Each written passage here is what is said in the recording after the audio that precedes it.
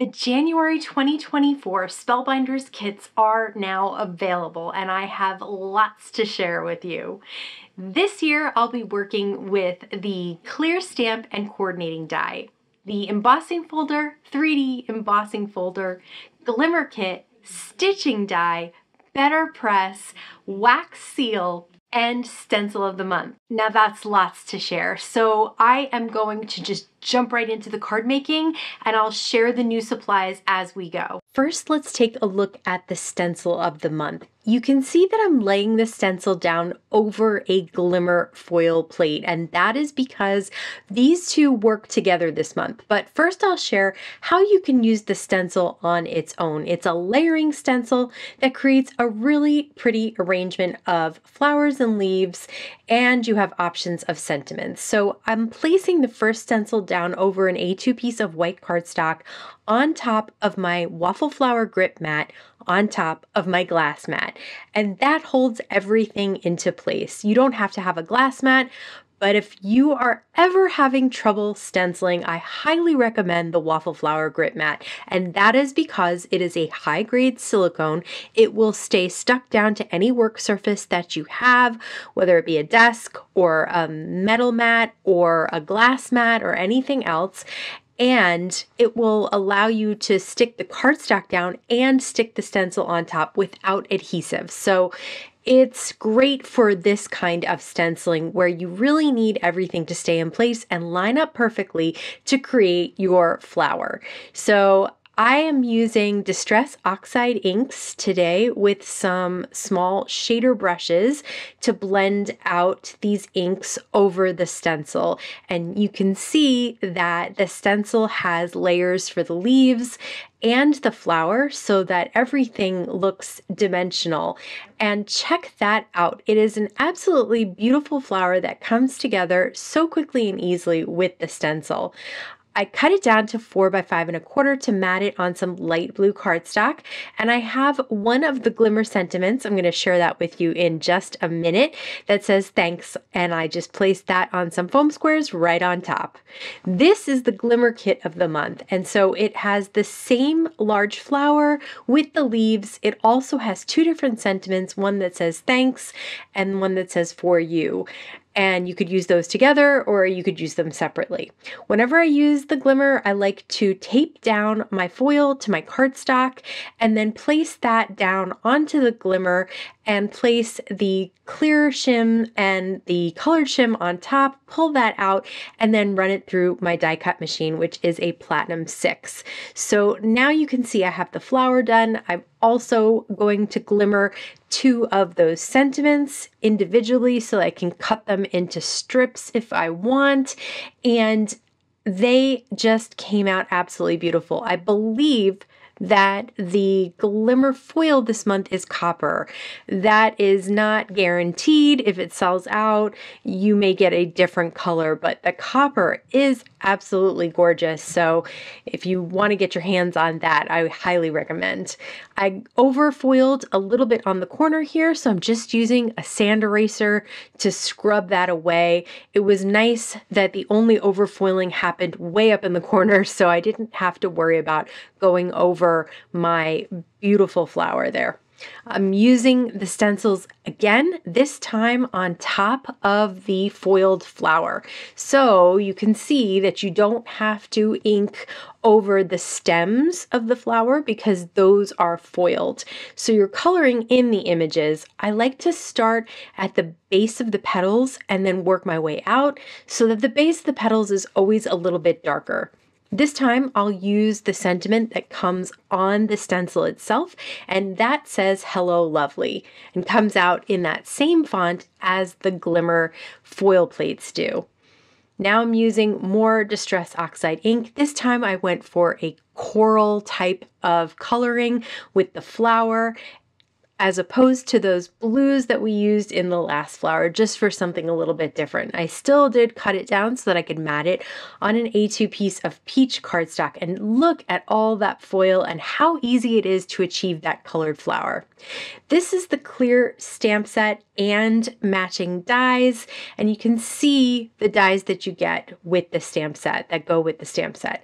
So I'm stamping a bunch of the images out here. I'm using some Picket Fence Studios hybrid black ink because I wanted to do some alcohol ink coloring. And I just want to show one part of the coloring here, and that is because for this honey jar, I am using two different colors, an orange color and a yellow color. And that is something that sometimes I forget about, honestly. So if you're having trouble finding the exact color that you're looking for, think about combining two of different colors to get that third color that maybe is just perfect. And I thought that the orange and the yellow of the Ohuhu markers ended up looking very much like honey. I have the dies and I'm holding them in place with some Spellbinders tape and then running it through my die cut machine. For the 3D embossing folder, I like to use the adapter plate of the universal plate system that is perfectly made to work with Spellbinders 3D embossing folders. So you get a great impression, even if you don't run it through twice, even if you don't spritz it with water first. I trimmed that down so that I have just a little bit of that embossed image at the top of the card, and then I'll pop up the stamped, colored, and die cut images at the bottom of the card. I like that sort of 1/3, 2/3, where the white is 2/3 and the embossed image is 1/3. I think I forget to do that on cards sometimes. I really like the way it looks. I've stamped and die cut out a sentiment, and I cut a thin piece of gold mirror cardstock. I'm using My Sweet Petunia's precision glue press to add some liquid glue to it, and I placed that in between the border between the white cardstock and the emboss, just for a little touch of shine on this card. Next up, we have the wax seal of the month, and this month's seal stamp says "Made with Love" in a beautiful script.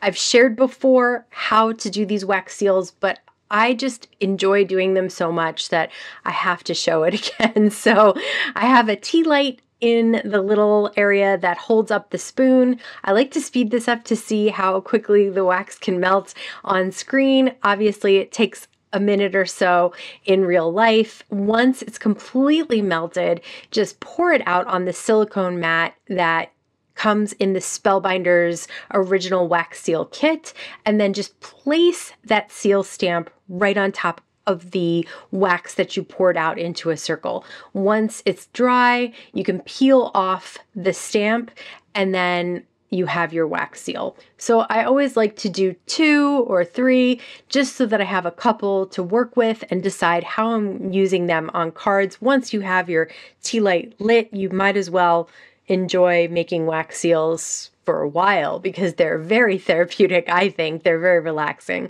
I always like to add a little bit of paint pen color to the seal itself so you can really see it, especially with the white on white.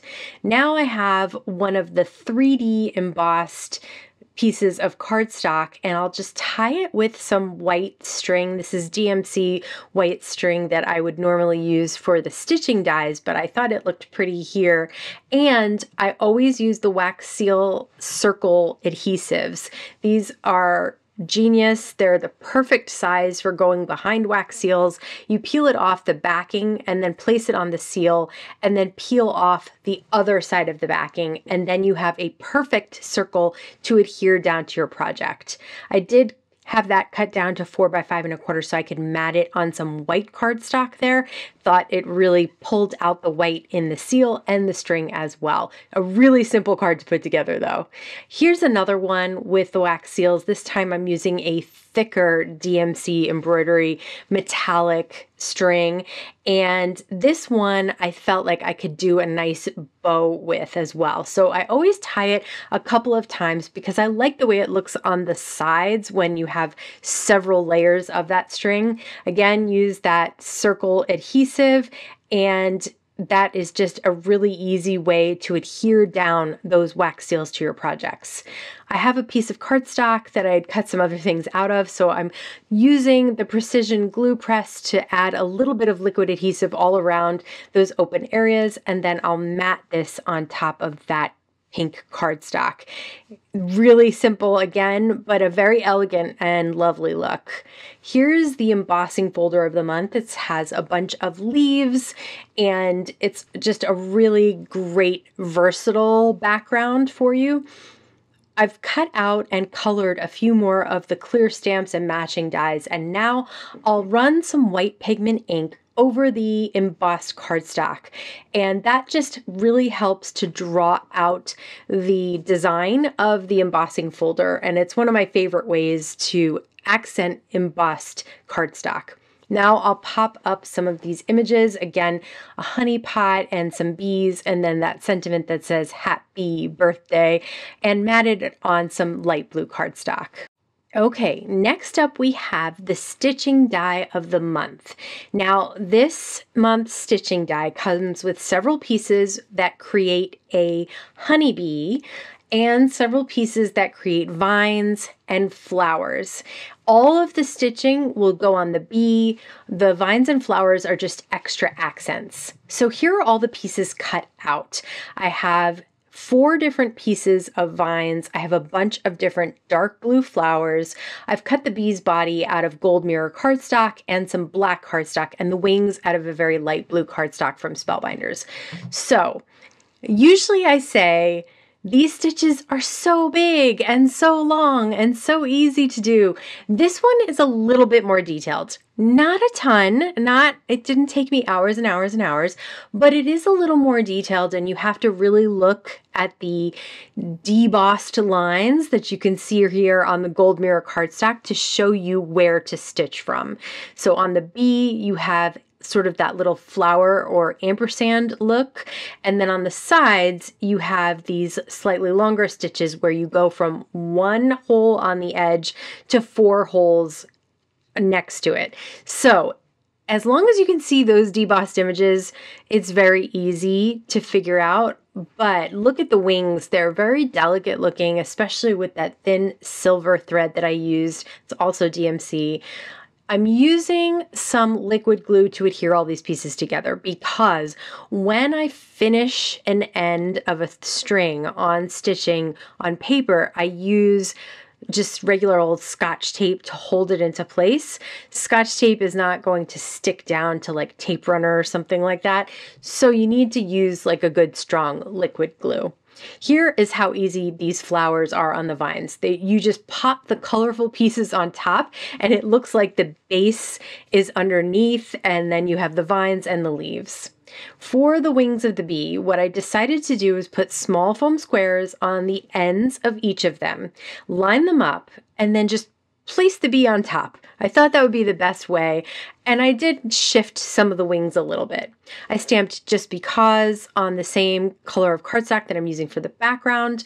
They also have these tiny little flowers. You can use them or not use them. You can put them next to the vines if you prefer, or you can put them here on the ends of the wings. They look really pretty as an accent to that bee, and that bee is so stunning and just looks so intricate and neat with just a few little stitches added.